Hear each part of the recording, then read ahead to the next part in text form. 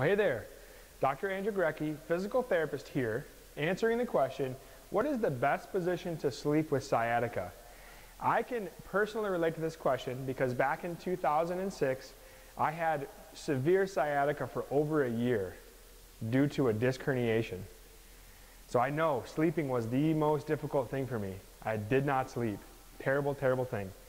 So the answer to the question is it depends. It depends on what's causing your sciatica.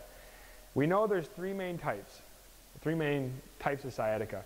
Stenosis, or arthritis in the spine.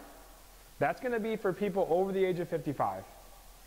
We know that disc bulges and herniations can be a contributing factor to sciatica. That's going to be for people under the age of 35. And then we know that there's the piriformis, muscle in the hip, that can be a common cause of sciatica. So it depends on what is the type of sciatica you have. Let's talk about stenosis or arthritis for people over the age of 55. We know that certain positions when you sleep make that hole smaller.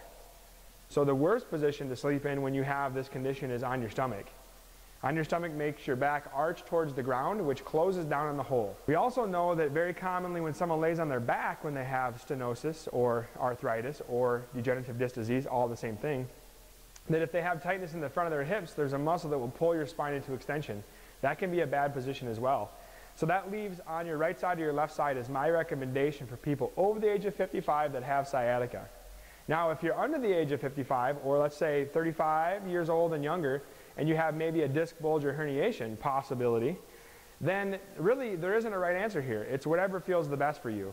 I personally used to have to sleep on my back with a bean bag or a bunch of pillows under my knees.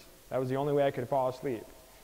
If I have piriformis syndrome, one of the three causes of sciatica or types of sciatica, again, it doesn't really matter, but I can tell you that most commonly people feel better on their side with a pillow between their knees. So I hope this helps answer the question, what's the best position to sleep in? And I hope you get some rest.